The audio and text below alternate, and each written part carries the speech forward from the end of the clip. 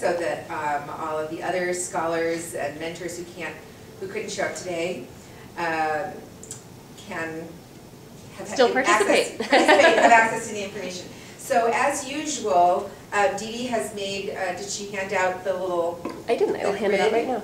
And so we will ask you, I think it's pretty self-explanatory, but she can explain it here in a second. Today we have invited Dr. Greg Newman, and he's an assistant professor in the Ecosystem Science and Sustainability Department, and associated with the Natural Resource Ecology Lab. I'm going to write all of that. That's a lot of words. I'm going to write that here.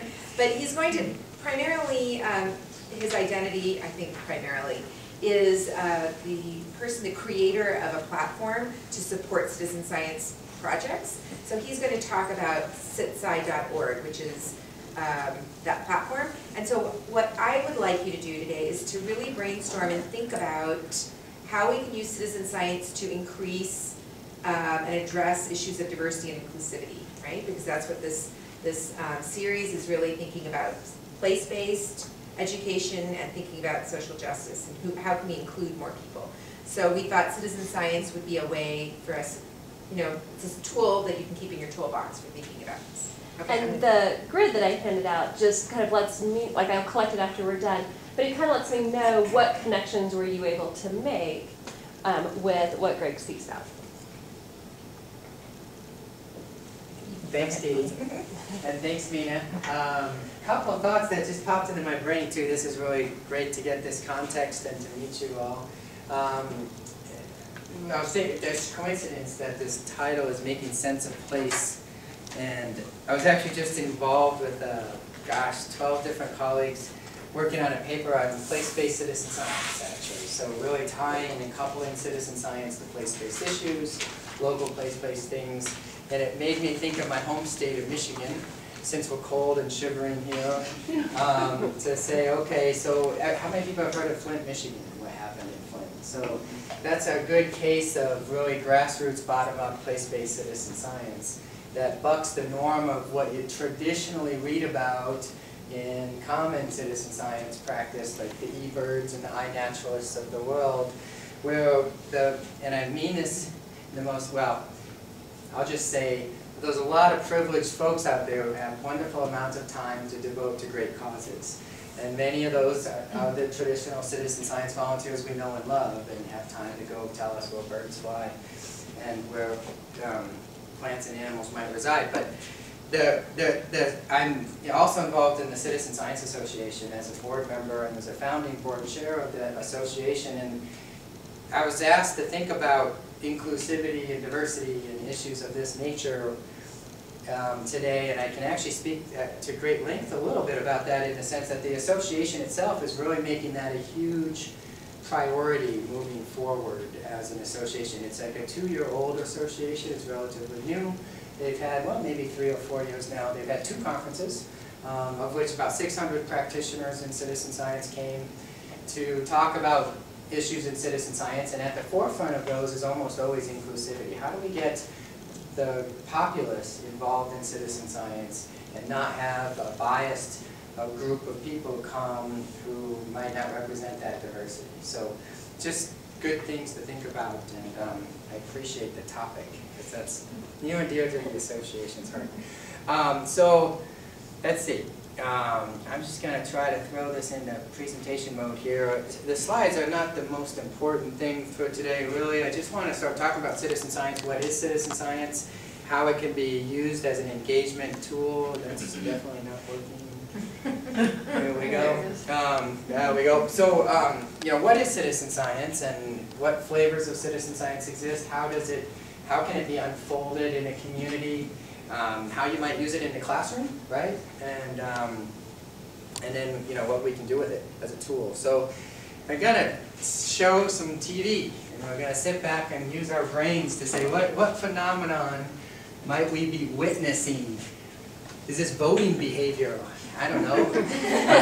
Bike thefts across the country? Let's hope not, right? So this is the year 2008, and we're in December. We're jumping over to January.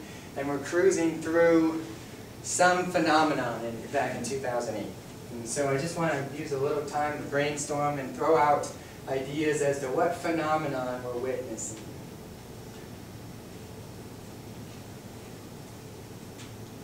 Any ideas? It seems like a migration of something. Okay, gonna vote for migration of something. But I can't pick out what. Other ideas? So,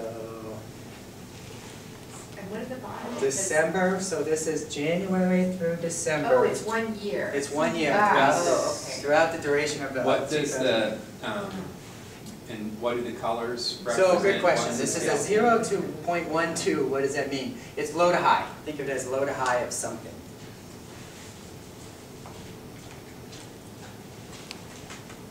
Low to high activity or presence or?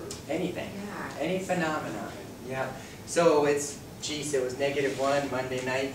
Could be low to high temperature. It could be. And it looks seasonal? Yeah. Mhm. Any guesses? Does it have anything to do with Cornell University? Of which? Mammalian diversity? Cornell University. Cornell, it might have something. That's what I was thinking. Say, well, then I would guess Mhm. birds. I was If thinking it's warblers, associated with but- So Cornell. we're definitely getting Something hotter. Getting a little. Yeah, so this is in fact the migration of a species. It's the savanna sparrow, as evidenced by and actually modeled. So this isn't reality. This is a model, a prediction, an estimate of reality, as evidenced by observations accumulated through eBird, which you'll hear about later tonight. And anybody know about eBird?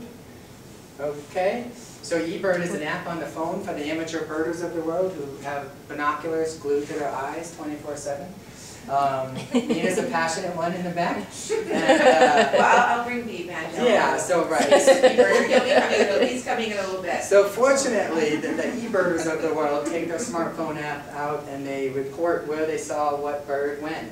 And modelers at Cornell Lab of Ornithology took that data and made this spatio-temporal model, a prediction of where the savanna sparrow might be. So really it's like suitable habitat for the sparrow. It's not exactly right. We don't know exactly where which bird went where because they're not tagging these birds necessarily per se, but they are using the observations, the presence observations to predict where the species might migrate.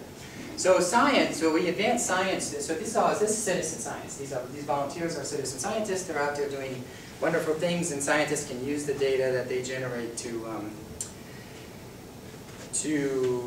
make those predictions. It's a really slow connection. It's so fascinating. Okay, let's try this again here. Alright, speed. Here we go. Just didn't want to stop that animation. This is when you tried to go to the next There we slide. go.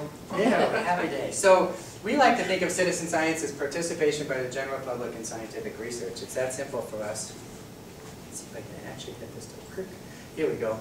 Other people like to see it as very much more narrow. So volunteers who collect and or process data as part of a scientific inquiry. So if a volunteer, I use this example because it's a real example. So there's a volunteer in Wisconsin who was a seamstress. She was wheelchair bound and she couldn't get out there and make those observations of the savanna sparrow. In this case, they were looking at invasive plants. They were working on control of purple loosestrife in Wisconsin, which is a very noxious weed. So the seamstress sewed nets so that the other volunteers could then put the nets on top of the purple loosestrife and deploy this weevil, which ate the invasive plant, which was a biocontrol. So they were working with the State Department of Natural Resources. It was a collaboration, thinking of stakeholders and diverse stakeholders. They got a bunch of people together to try to combat this invasive plant. My question to you then is and then a bunch of volunteers went out and monitored the purple loosestrife and said, what percent cover, right? They measured percent cover and they said, well, how much of the weed is there? And so the volunteers did a lot of things for that project. So my question then is, was the volunteer sewing the net but not collecting data a citizen scientist? And I see some nods, thoughts. It's an interesting question, right? So what do we mean by participating in science, right? And so this particular author says, no, no, no. Those people who are collecting and or processing data are the volunteers that are participating in citizen science. I personally would argue a little bit slightly different. I like to see a big tent person. I like to see people participating in science in ways that they can, right? From a diversity and inclusivity standpoint, that's actually quite interesting.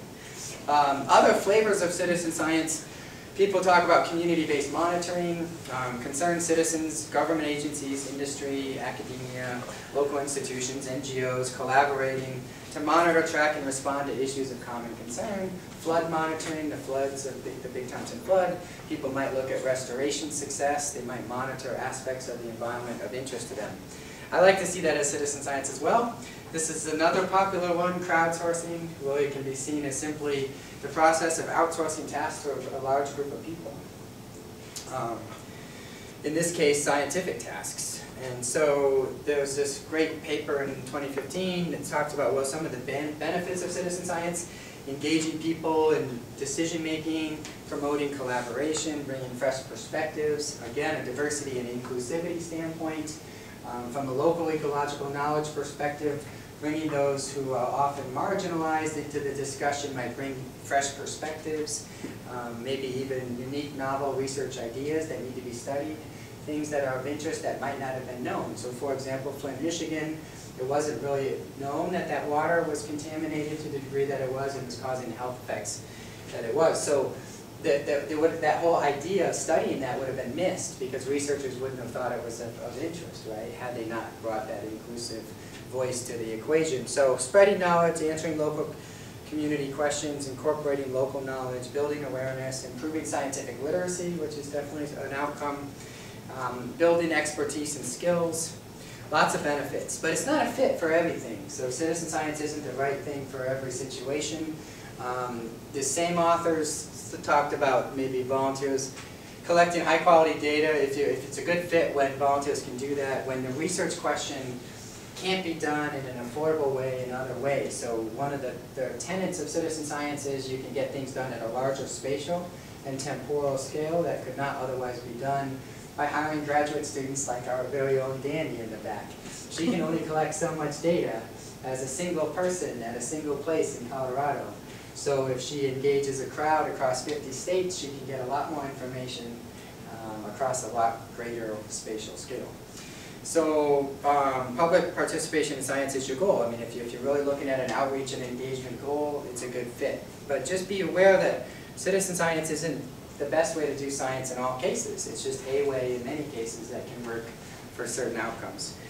There's different types of citizen science. They can be, this is back in the day, where we were describing these programs as externally driven, professionally executed, externally driven with local data collectors, collaborative monitoring with external data interpretation, autonomous local monitoring, so everything from an individual on a particular lake doing something in isolation by themselves to getting a lot of help from a lot of other people.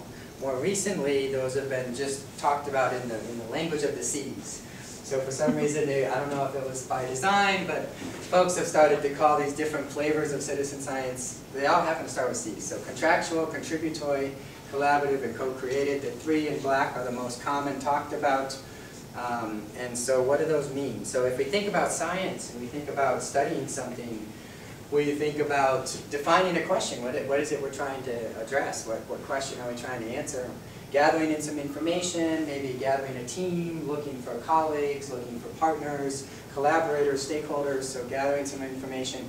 Developing explanations or hypotheses about what might be happening with respect to the research question. Designing data collections, collect samples. You know this, it's the scientific method. Just reframed here in citizen science context. In a contributory citizen science project, the emphasis is engaging folks, members of the public, in collecting and analyzing data. I say analyzing because the Zooniverse platform, which is a platform for like online, very image-based analysis type of image recognition stuff, started with the Project Galaxy Zoo. So Sloan Digital Sky Survey took 1 million images every second of the universe, and so they had too many to go through. So researchers were saying, dude, I can't classify all these galaxies through these images, there's too many of them. So they said, well, let's make it a bigger problem for the whole world to solve, so they created a game-like application called Galaxy Zoo, in which on your phone you can take these images and you can say, yep, that's a spherical galaxy, and nope, that's an elliptical galaxy, and blah, blah, blah, and you click through them. There's a little tutorial. You walk through your tutorial and you classify galaxies in these images taken by the Sloan Digital Sky Survey. So Galaxy Zoo was a raving success. What was taking graduate students months to do even 100 images took us a week to do like 1 million images. Super great success. It was unbelievable. So that has then proliferated through what's called the Zooniverse. If you Google it, you'll find a bunch of these. They might take old ship logs and try to have people transcribe the handwriting. And if 10 people say that that word was this word, then there's that weight of evidence. And they can say, yes, this is what that log said. And they can plow through a lot of ship logs because there's a lot of people doing transcription or image analysis. So in the contributory sense, folks are collecting data like eBird, or they're analyzing data like Zooniverse.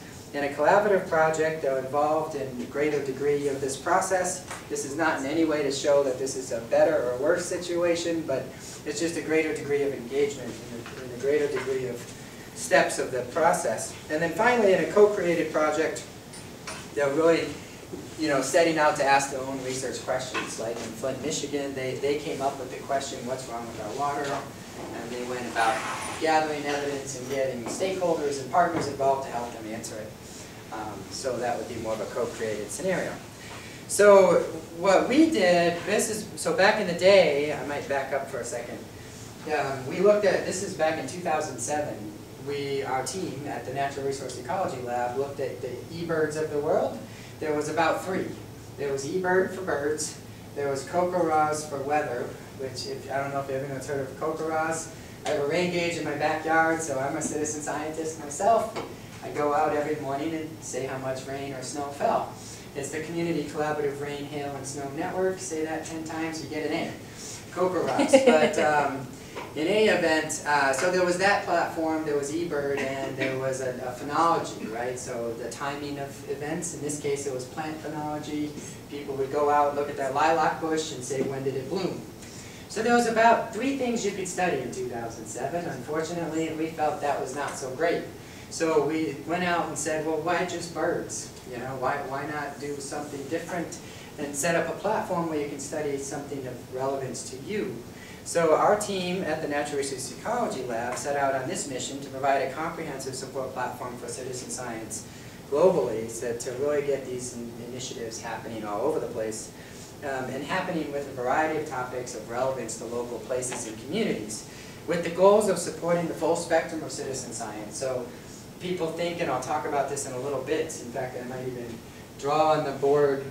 It's like, well, if I were to ask you how to do citizen science, you might say, sure, you what's your research question, and then set up some methods maybe, and then you collect data, and then you analyze it, and then you're done. Yay, success, simple. Seems pretty straightforward to me, but in reality, we wanted to support the full spectrum of citizen science because in reality, in a citizen science context, defining this research question and this simple process really involves recruiting volunteers. So recruitment, this whole process might be retention. How do you keep your volunteers year to year participating? Then I joke, but buying burritos. You gotta buy burritos for your volunteers because you gotta train them and they gotta eat, right? We needed food. So there's training here. Speaking of go get food. Speaking of, eat while I talk. Yep, you come out of that, don't be shy. Because it's Maslow's hierarchy of needs, right? You gotta get that right. So anyway, then you gotta figure out, okay, what kind of protocol are you gonna use, and what kind of experimental design? Are you gonna do random sampling? Are you gonna have your volunteers just look anywhere for the Savannah sparrow? What are you gonna do? And then what kind of statistics are needed? Do you need some sort of power analysis? That kind of questions. Who are you going to partner with? Are there scientists that are experts in the field that might already know a lot more about this topic than you do? So gathering a team, setting this up, maybe collecting data. Do you need to buy equipment? Do you need a pH meter to go out and look at the pH of the water? So what looked like a simple process now ballooned into this nightmare of actually doing a really effective citizen science project. So we wanted to build a platform that at least facilitated a variety of facets of the volunteer management process, as well as the scientific process. We also wanted to be mindful of making sure our data are rigorous and scientifically valid, and then improving standardization, sharing, and interoperability and integration of this data so that the data can get to the stakeholders or decision makers they need the data to go to. So it was a lofty goal back in '07 to set up this platform where anyone anywhere can create and enact projects themselves and have confidence that they're hopefully going to be somewhat successful. So we started with about 37 invasive plant projects. I'm a plant ecologist. I study invasive plants, and so that's what we needed help getting volunteer information on, and we had like 37 projects, and we said, yes, we're successful to the National Science Foundation. We have these 37 projects engaging ranchers, telling us what noxious weeds are, and we can do the eBird thing for more than just birds. And then serendipity struck. And the next thing you know, I get emails from Boy Scout troops looking at maple syrup productivity in trees. I get emails from projects looking at hip dysplasia in dogs across large breed dog owners. I get projects wanting to study salamanders. I get projects wanting to study bats. I get projects, next thing you know, one thing led to the next, and this was like a couple, I don't know, even 6 months ago, 385 projects. We're at 528 projects now, globally, and we're curating close to 1 million scientific measurements of volunteer data. What this pales in comparison to eBird, however. There's that much interest in the birding community that there's tens of thousands of millions of bird observations submitted to that platform alone. But we're growing, and we're supporting more and more people, doing more and more science on more and more topics, and that's exciting to us. So Trout Unlimited is monitoring creek data. Master naturalist groups are looking at salamanders in Virginia. Master gardeners are looking at fruit varieties of organic farms and productivity of those different varieties under different climatic regimes and growing conditions. The Denver Zoo is looking at the American pika and looking at population declines here in the Rocky Mountains given concerns of local extirpation in Nevada. Because they've lost the American pika in certain ranges in Nevada. They're concerned about that happening here. The Rocky Mountain Bird Observatory has a bald eagle watch. We have our NASA scientists looking at intermittent streams and the flow, the degree to which intermittent streams are flowing, and is that changing and affecting wildlife habitat. The list goes on. There's stuff in Costa Rica, Africa. So we're busy, but that's a good thing because we're inspired by the great work of these people. So what we do is we create a space for them to kind of scaffold their work. It's like a Facebook page for your Facebook profile, except it's a little citizen science project page. It's customizable, so you can turn on and off any of these tabs. You can make the submit data tab the first and be the first thing volunteers see because you want them to submit information. You can customize it to a certain degree, to the degree you want. You can add photos and show photos of your groups, and there's a forum where you can post forums, and I'll kind of walk you through this. You can manage members, so governance. One of the things we realized really quick is project governance. So there's some projects that are like eBird, and they're like, everybody should participate. We want everyone to participate. So please sign up and tell us where the Savannah Sparrow is today. Other projects are like, oh heck no, I do not want you to know where my ginseng is in Appalachia in the Great Smoky Mountains National Park because there's a black market around ginseng harvesting, believe it or not. And so heaven forbid that threatened and endangered species is known to the world where it is growing. And that will just attract these poachers to go poach the ginseng and sell it.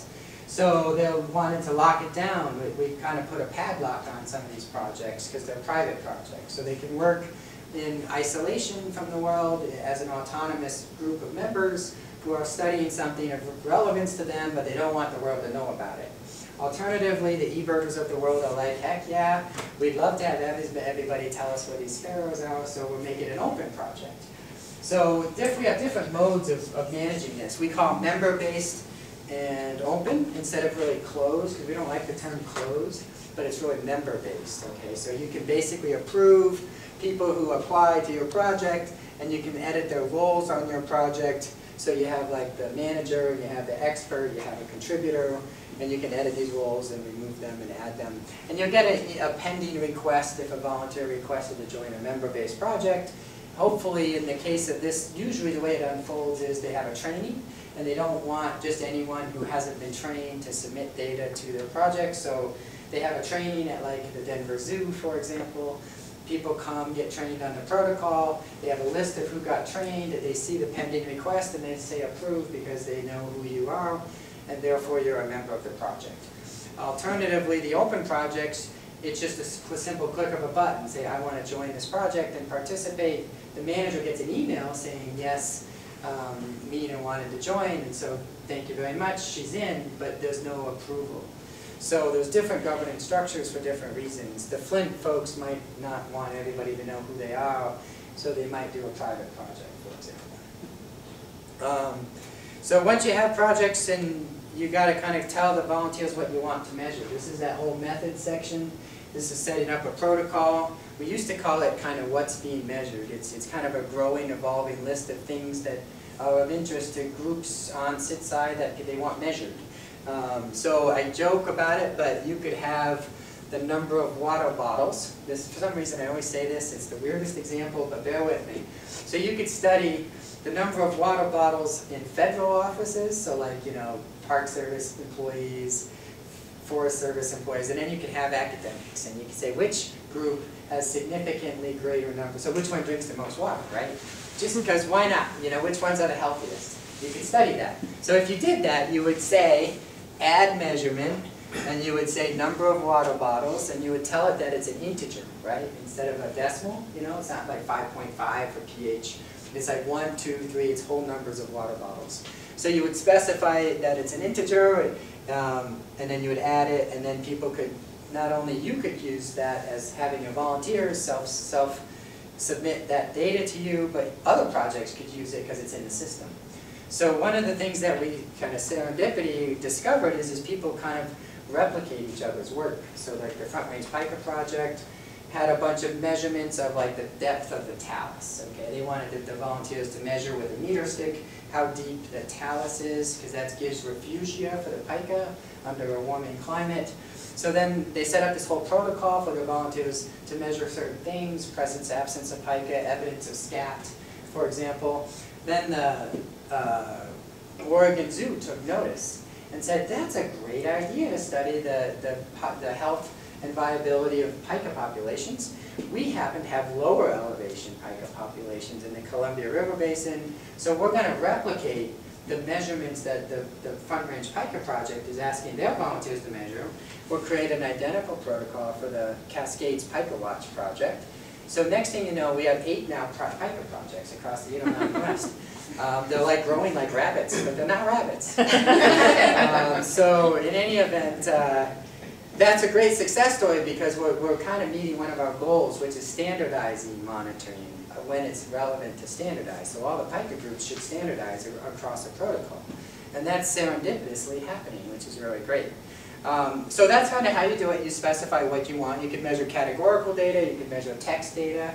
For the discourse analysis people in the room, like Mina, who likes to study prose and discussion, you can have textual data be submitted, and that could be coded and analyzed as well.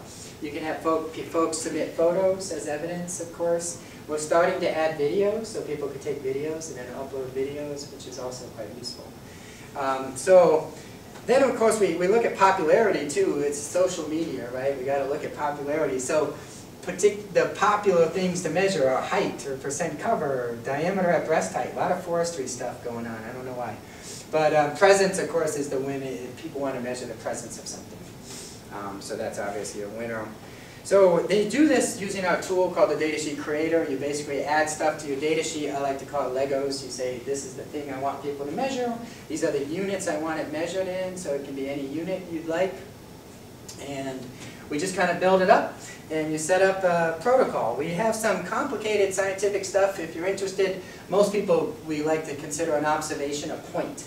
So a point, like a dot on the map, at this location, I measured this thing, and it was me, and it was on this date. And so that's kind of the who, what, when, where we want to know.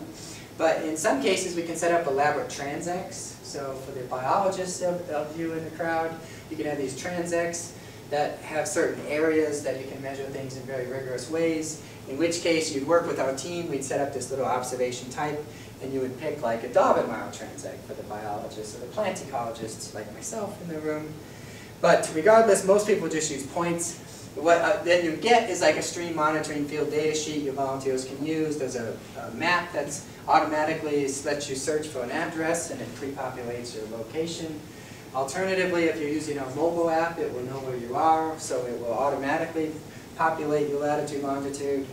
In some cases, projects know they don't really care that the volunteers specify the latitude, longitude. Instead, they say just go to these locations, like the corner of this street and that street. In which case, they predefine a location, and the volunteer selects from a drop-down, I went to plot 5, or whatever, wherever that is. This is typical for water quality with the gauging stations, the USGS gauging stations. For some reason, they like to go to those gauging stations and measure the water quality at those places. So this is not the predefined, this is where you search for a location, say where you are, it fills in the latitude, longitude. This is also on your smartphone as well. So then you go through and then you say, yep, this is the stuff I added. So below this, which is not shown, is all the stuff that you measure, like the pH, water temperature, whatever. If, for example, a project had been measuring, it had a citizen science project, and we'd been doing this for 5 years, and they said, geez, I wish I knew about citsci.org 5 years ago. No worry, you can upload your file as an Excel spreadsheet and bring it in bulk, and now you have 5,000 observations all of a sudden from the get-go, because you've been doing this for 5 years. So when an observation is made, a volunteer in West Virginia measured a creek, Tom Epling here, back in 2015.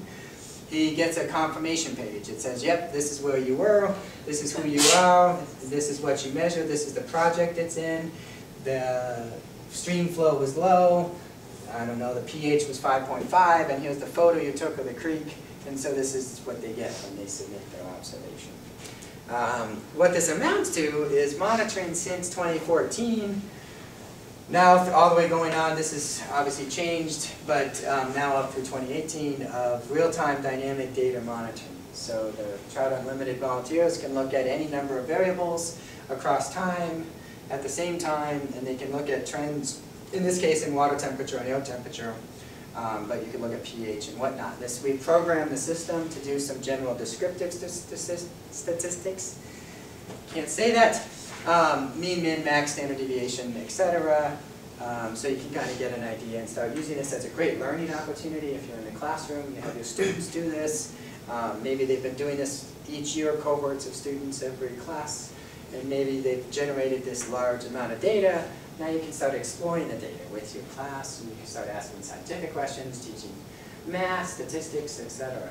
I'm going to jump in here and say, for those of you who are teachers at any level, right, this is addressing all of those quantitative literacy standards that are part of both the Common Core state standards, visualization of data.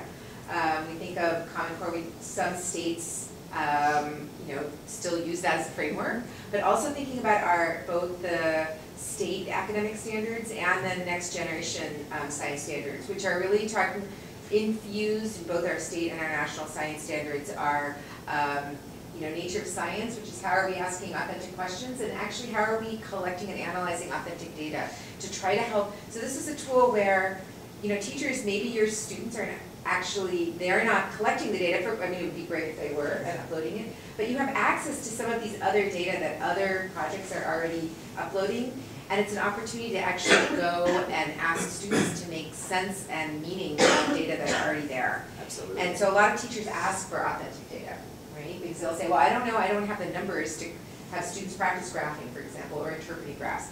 But this is just this repository of all kinds of information. And then it's all science content. Yeah, this is an open project, so you can just dive in and log in and see it today.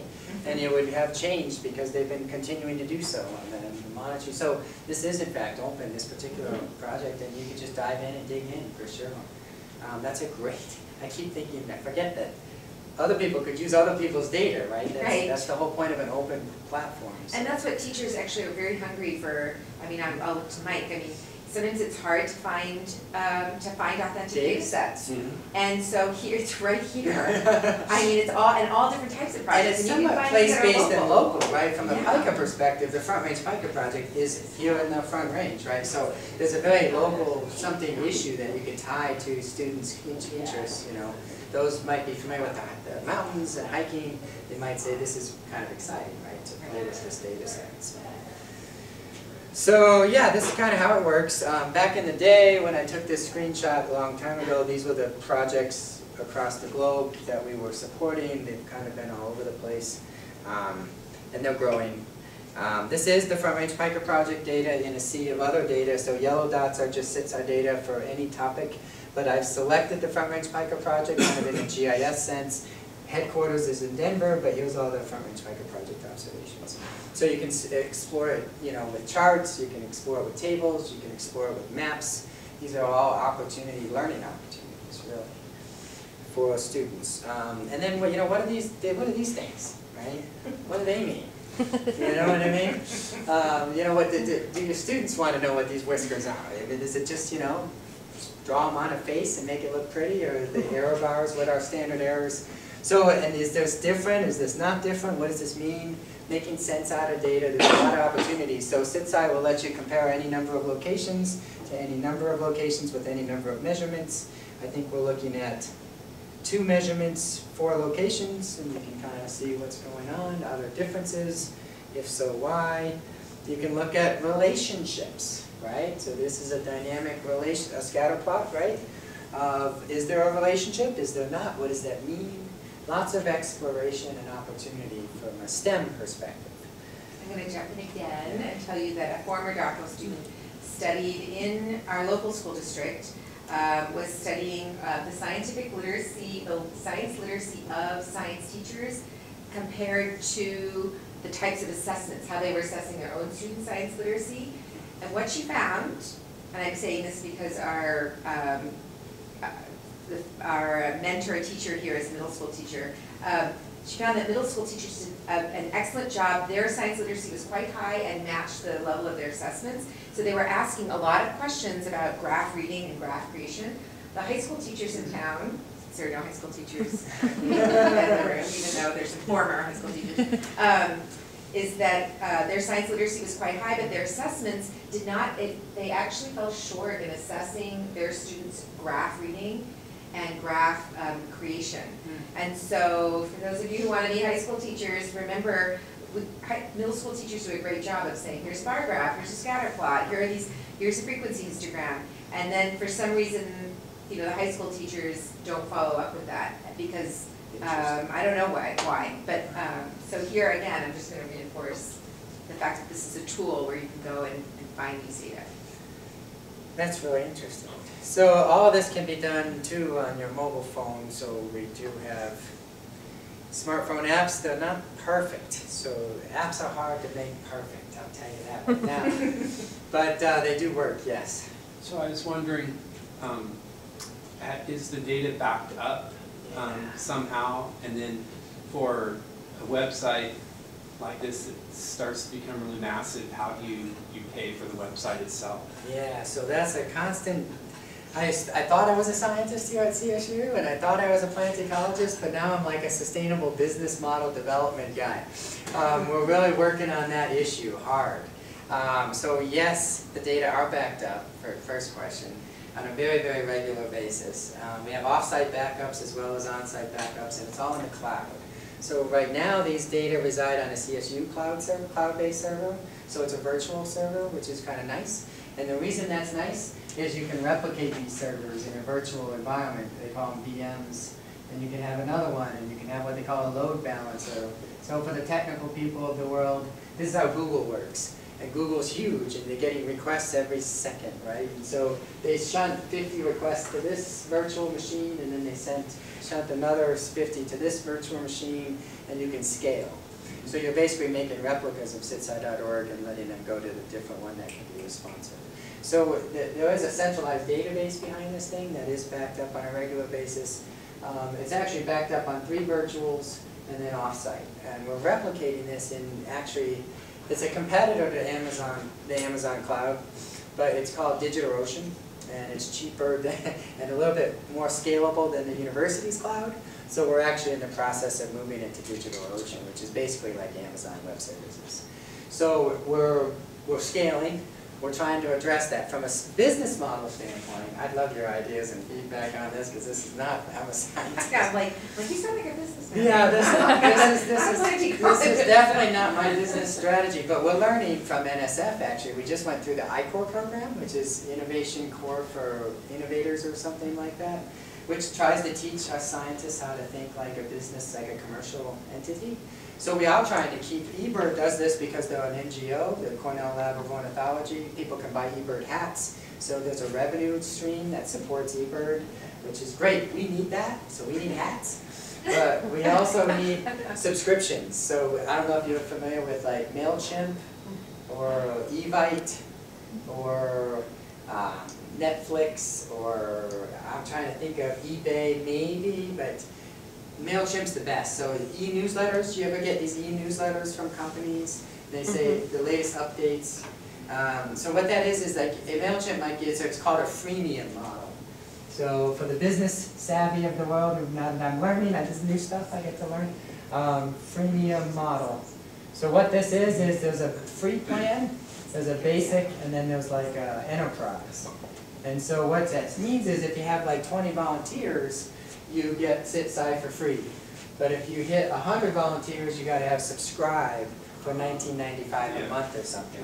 So although the university is not in the business of making money, we are in the business of supporting this in a long-term way. And so we are curating and hosting data for people currently for free. And NSF isn't going to pay me to do that forever. So I've gotten 3 NSF grants, but there's probably going to not continue to give Greg more money. So we're trying to... well, they're like, you got it figured out. You done a great job. Yeah, maybe. Otherwise, I'll just keep doing that. So instead, we're trying to find these sustainable business models. So like Trout Unlimited is an organization who likely can and probably will pay for, in the near future, SitSci.org and underwrite the little groups that for free. So your Boy Scout troop might be still free, which is great. So, good question.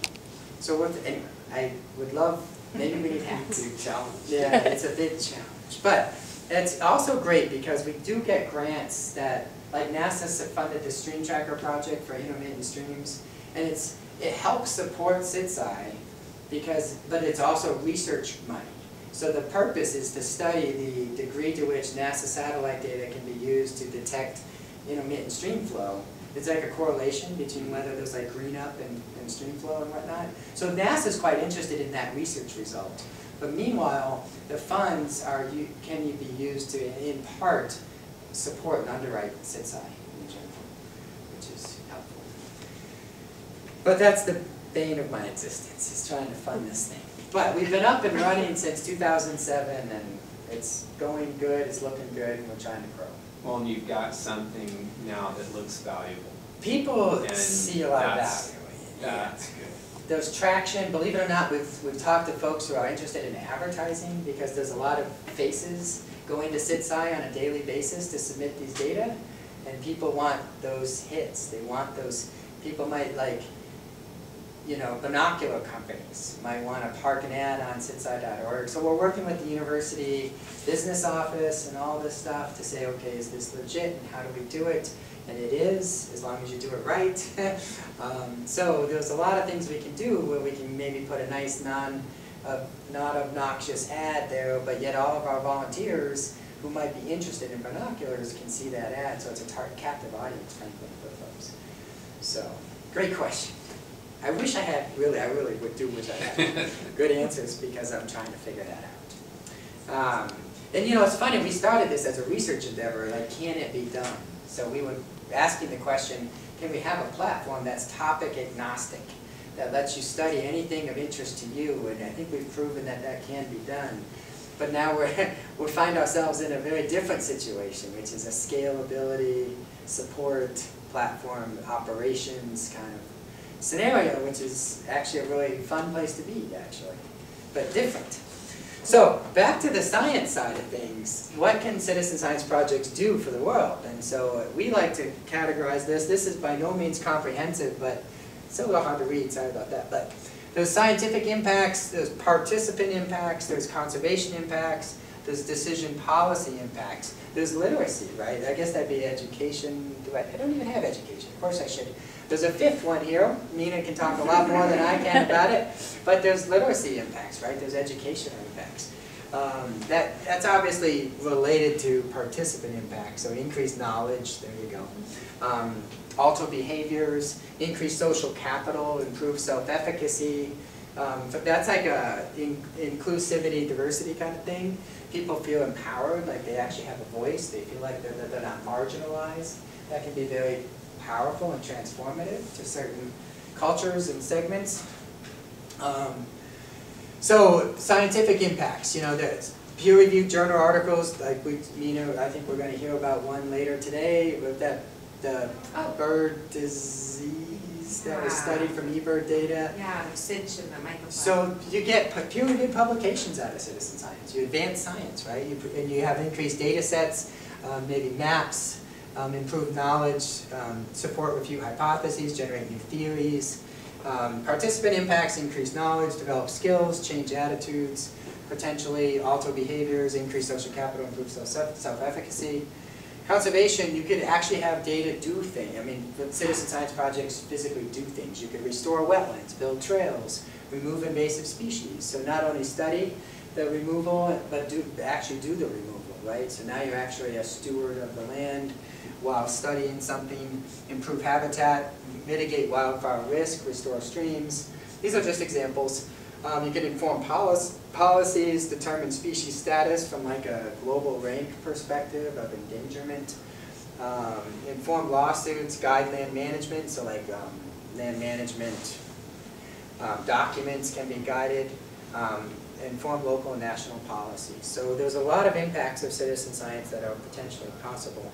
And that support the highest level of science literacy. So the highest level of science literacy, the multidimensional level, is being able to make decisions based on evidence, right? So based on scientific evidence. It's not knowing content or answering questions, solving problems, which you do in labs. No, it's about that next level. It's getting to that next level, which is actually making decisions about your personal behavior that are informed by scientific content. And so maybe your students aren't actually building a trail or removing invasive species, but they can describe the intention, or they can come up with, you know, what would be a plan of action. Maybe it's at a theoretical level in your classroom, but it's still at the level that's reaching that highest level of science literacy. And so again, a citizen science project is one way that maybe they can enact change in their school ground. Maybe it's not, you know, at this national level, but it's actually demonstrating that highest level of science literacy. In the Flint, Michigan case, there were behaviors were changed, decisions were made, policies were changed at that highest level because of the evidence, right? And so there was interpretation of the evidence accumulated that said the water treatment facility needed to change. While that was happening, people were just deciding, based on that evidence, not to drink the water from the tap, right? So those are high-level cognitive impacts that citizen science project had. I'm going to mention this. I was debating. I asked Laura if I should, but I'm going to mention it anyway.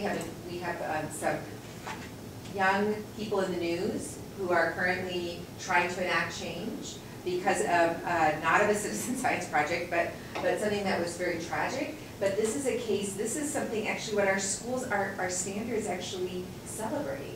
Right? Because now we're actually having students who are able to use evidence, use information, formulate an argument, using logic, using reasoning, and actually building cases, whether you agree with what the argument is or not. The fact is that they're articulating an evidence-based claim and making the decision. And in this particular case, what's amazing is that on their own they've organized themselves and have gone to the Capitol to try to enact change about school safety.